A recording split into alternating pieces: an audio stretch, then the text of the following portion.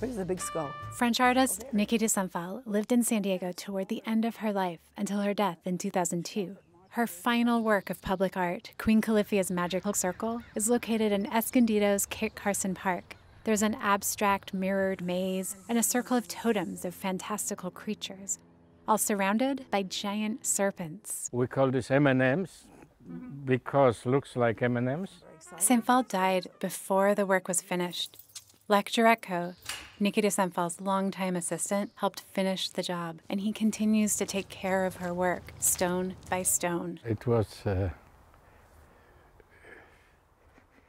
big shock for me too.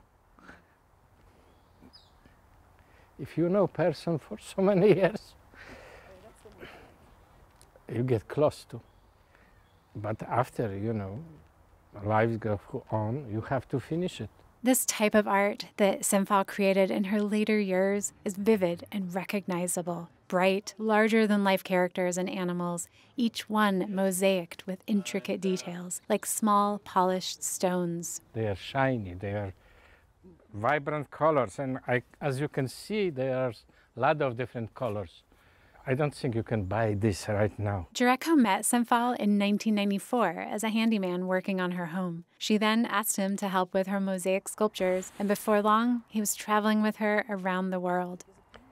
She was the best person.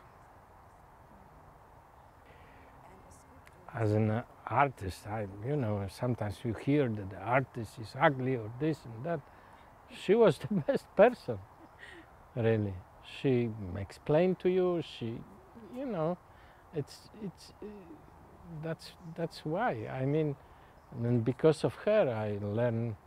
Let's say everything what I learned is because of her. He worked closely with Saint Phalle on many of her sculptures, including most local pieces, like the Niki Gator in Queen Califia. Here they are in a KPBS documentary from 2002. I love this all these greens and everything.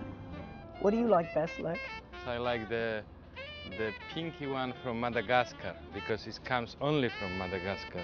You can have something like this from another country, but not this kind of pinky, not the bright color like this. Her elaborate construction makes taking care of the sculptures a significant job. Just clean up and put the replacement stone on. When a stone falls out, replacement is more like a dental procedure than art.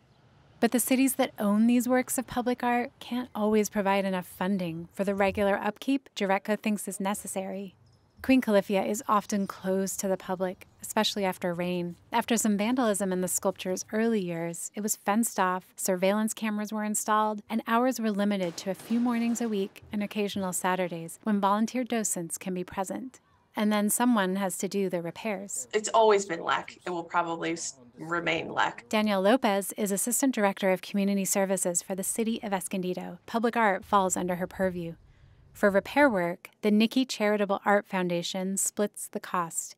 Recently, they repaired a large section to the tune of $56,000. These tiles are from New Mexico, from Italy, from, Lech. It's not like something you can just go to your local tile store and pick up. Jurecko wants the people who hold the purse strings to think about maintenance rather than repairs. But when you come here, when everything looks disaster and you start from the scratch again, and after 3, 4, 5 years, the same, how many times you can do this? The ideal solution, it should be maintenance. There's something intensely personal about Jurecko's dedication to the work of Niki de Saint Phalle, his longtime friend and mentor.